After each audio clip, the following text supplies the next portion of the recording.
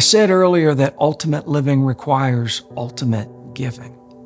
King Jesus, the Lord and Savior Jesus, He gave to us His perfect life.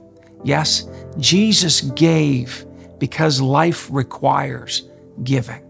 They didn't have to persuade Him to lay His arms down on the cross. He surrendered to it. Can we give Christ our attention right now? Can we give ourselves to His wisdom?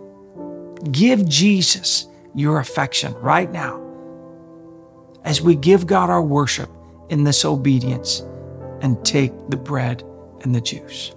1 Corinthians chapter 11, starting at verse 23. For I received from the Lord Himself that which I passed on to you, that the Lord Jesus, on the night in which He was betrayed, took bread. And when He had given thanks, He broke it and He said, "This is my body, which is offered as a sacrifice for you. Do this in affectionate remembrance of me." Praise God.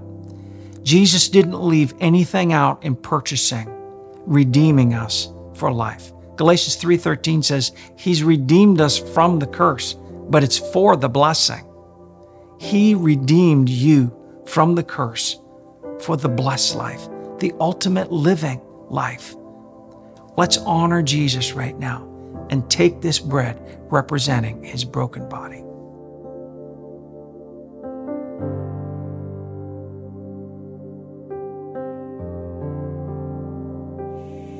And in the same way, after supper, Jesus took the cup, saying, "This cup is the new covenant, ratified and established in my blood.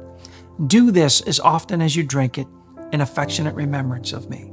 For every time you eat this bread and drink this cup, you are symbolically proclaiming the fact of the Lord's death until He comes again." Once again, we get to share in the cup. This juice representing the shed blood of Jesus. And the Word says, when we just obey Him in this by faith, we connect our faith and obey Him in taking this cup. It says that we affectionately call Him to remembrance. It's beautiful. It's beautiful. It's the least we can do. It's so easy to do, but it's our obedience. Jesus, we honor You right now. We honor You and take this cup knowing that Your blood was shed for us to redeem us from the curse.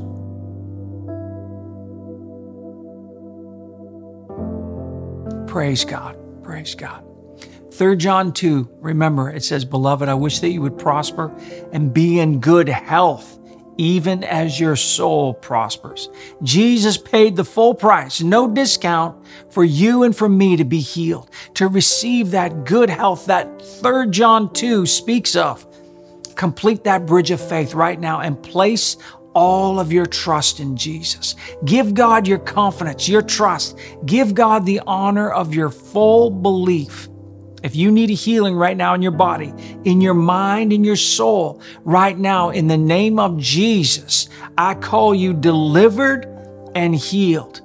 According to God's promises, according to His will, in Jesus' name, be set free from the crown of your head to the soles of your feet. Be delivered and be made entirely whole to the glory of God. Amen.